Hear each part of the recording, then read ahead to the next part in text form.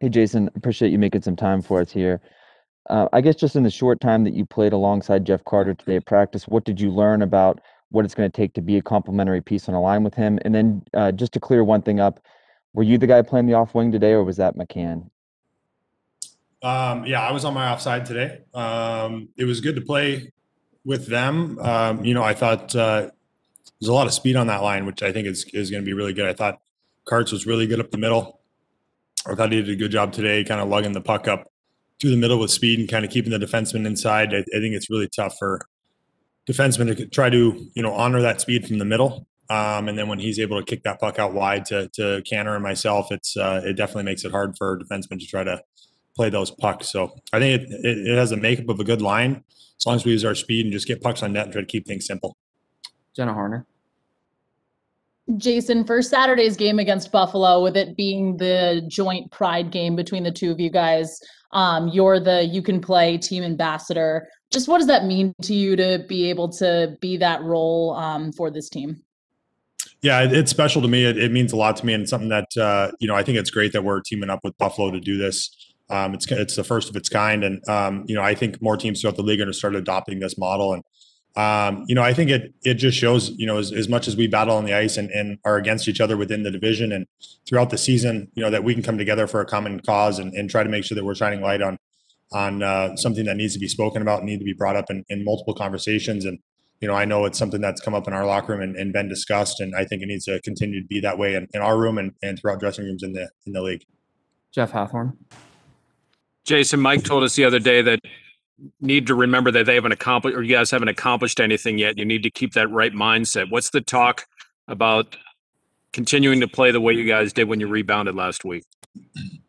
Yeah, I mean, we got to make sure that we come out strong to end this final stretch that we have. So we got to make sure we're starting well and try to get Carts in into the game as quick as possible as far as our line goes. But as a team, we got to make sure we're playing the right way. And we've done that for a good stretch here. We've had a few games that we were off a bit, but I thought our last few were pretty good.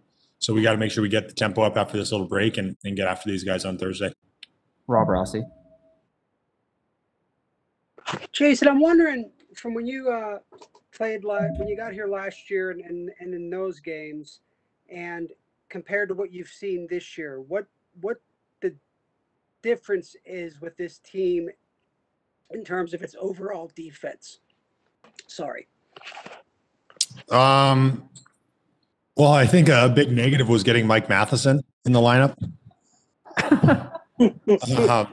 No, I think our D's, really good puck moving defensemen we have this year. I think it's been awesome, how well our defensemen move, not only skating, but just moving the puck.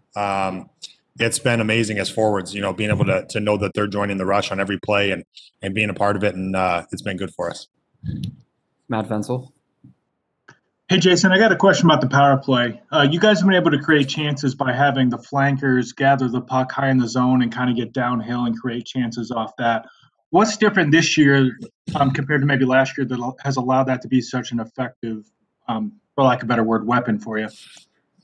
It's just something we've wanted to implement and try to work on. We've put a lot of work into that in practice. A lot of that is on the defenseman up top, being really patient with the puck and holding on to it as long as they can.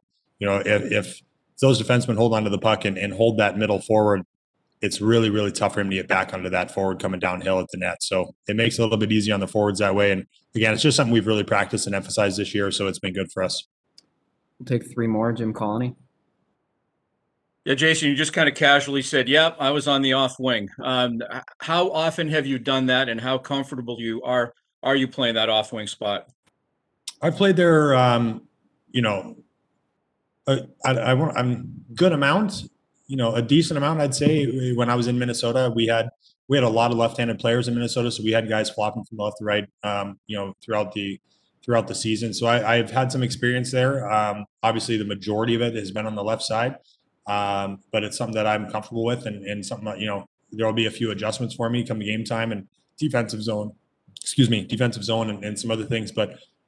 Nothing that won't just take a couple shifts and a couple plays to kind of get used to it again.